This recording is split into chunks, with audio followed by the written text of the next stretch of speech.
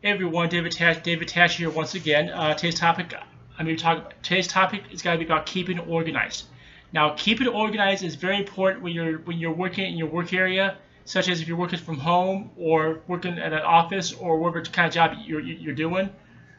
It's very important to stay organized. It's very important to keep your work area clean and organized, especially if you know you have a bunch of tasks you need to get done for that day.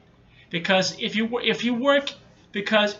area is cluttered with paper and all that, you're gonna spend half the day cleaning, and then of course you got tasks you gotta do, and then if you gotta spend half the day cleaning before you get your taxes. You're getting your task done. You're gonna be behind. But if you keep your area clean on a daily basis, such as keep your papers in one pile and just keeping your whole work area clean, you'll be able to get your task done in no time at all.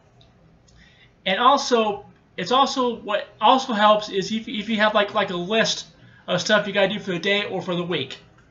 For example, myself, when I do my video post, when I do my video post or other post, what I do is I have a list written out for the week, Monday to Sunday. So this way, I'm prepared and I know what I'm going to do each day. So instead of me being like, okay, David, I'll be saying to myself, okay, David, what am I going to do? What kind of post am I going to do today? What kind of post am I going to do tomorrow? Well, instead of me saying that to myself, I have a list written out for the whole week. So this way I know. So I pick topics for the week, rather if it's favorite music or favorite food or whatever it is. I write out a list for the whole week. So this way I know. So this way daily I know what I'm gonna be working on for the week. So I'm prepared for a week ahead of time.